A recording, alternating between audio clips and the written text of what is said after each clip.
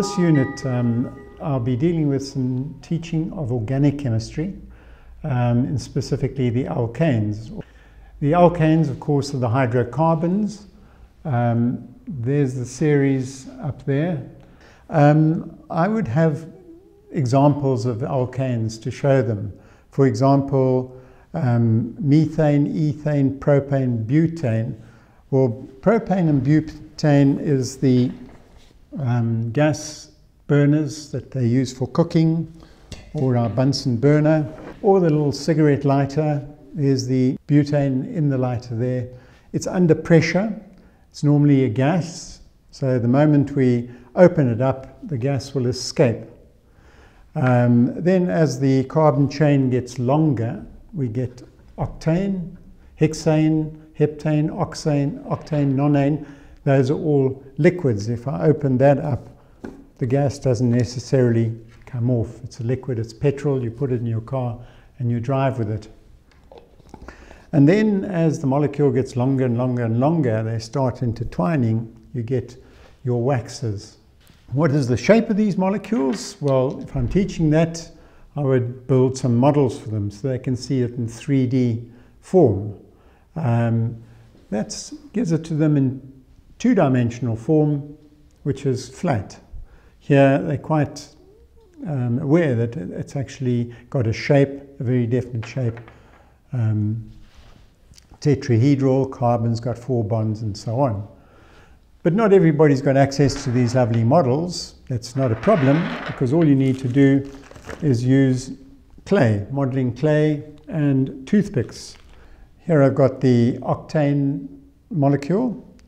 Then with respect to the chemistry of the alkanes, what kind of chemical reactions do they undergo, what do they form and so on. Generally, alkanes are pretty stable compounds. The bonds between the carbon and the carbon and hydrogen are strong covalent bonds. But where alkanes are very, very important is in as a source of energy, because in these bonds there's a tremendous amount of energy that's stored. And all we got to do is get to break those bonds so we can get hold of that energy. So largely the alkanes are used as fuel. Bunsen burners or gas, the smaller molecules, all it requires is a little bit of activation energy, some oxygen in the air, and the reaction takes place, combustion starts happening, and now the alkane is converting from the hydrocarbon into carbon dioxide, water vapor and energy. Clearly that's the case with a candle as well. The nature of the combustion is also very important, because you can arrange things so that you get really efficient complete combustion, or there's incomplete combustion, in which case you're not going to get all the energy out of it that you want. If we have a look at the reaction for taking the simplest hydrocarbon, methane, methane combining with oxygen will give you carbon dioxide.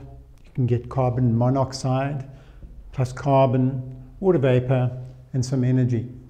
But if you've got a much more efficient system and you'll get more complete combustion, the carbon monoxide and the carbon will also burn in oxygen, and so all you'll get will be carbon dioxide, water vapor, and a heck of a lot more energy. From these two equations, you can see that in the complete combustion, there's just a greater amount of oxygen that's being consumed. That's in a proportion of 1 to 2, whereas that's 1 to 3/4. So knowing that we can get complete or incomplete combustion, depending on how much oxygen is being used in the reaction, they've designed the Bunsen burner accordingly. So there's a little air hole at the bottom here, where the air comes in, drawn up as the gas comes up, draws oxygen with it, the oxygen in the air. And so you'll get a very efficient mix of oxygen and gas in the chimney. By the time it gets to the top where you ignite it, you'll get a really nice, efficient mix. And so the flame is clean, it's a lovely blue color, and it's very hot. If I block that hole off, the flame changes completely. Why? Because your gas is coming up, your propane, your butane, and there's only a mix with the oxygen at the top. It's not a very good mix, it's not efficient, and the net result is I've got a very yellowish coloured flame, and not very hot.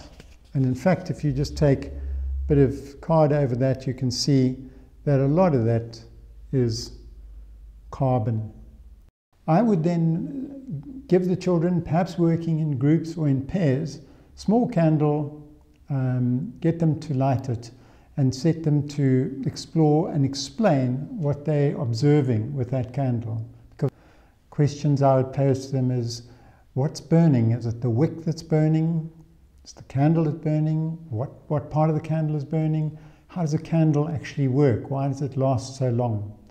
So get students to look at that, discuss it, and see what answers they come up with afterwards. So here we have a candle burning, and quite clearly it's a yellow flame. That's immediately telling me it's incomplete combustion. And then as they look at it, they should be able to come up with finally that the match that you come to light the candle with initially melts the solid wax into liquid wax. That liquid wax is drawn up through capillary action by the wick, and as it gets to the top it actually vaporizes, and that's where it then combines with the oxygen and burns. Well, that's enough of the alkanes for the moment, but we now get to that very important part of your lesson. How do we help students to relate this to everyday life? Well, clearly we've been dealing with quite a lot of it already. They can see, they can relate to gas stoves in their houses, candles, etc. Are there other things that you can bring into the discussion? And there's a very nice one you can bring about, and it's around the motor car using fuel to drive itself, and the tuning of the engine of the motor car.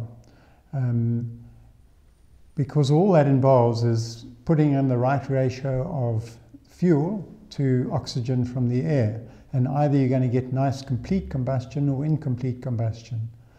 And they can quite easily go and have a look at the exhaust pipe of the car to see what colour is the exhaust pipe. If it's black, that's clearly incomplete combustion that's happening there. So I've shared with you my thoughts today, and I invite you to send in any ideas you have, and I will find ways of sharing it with others. Send it in to this email address.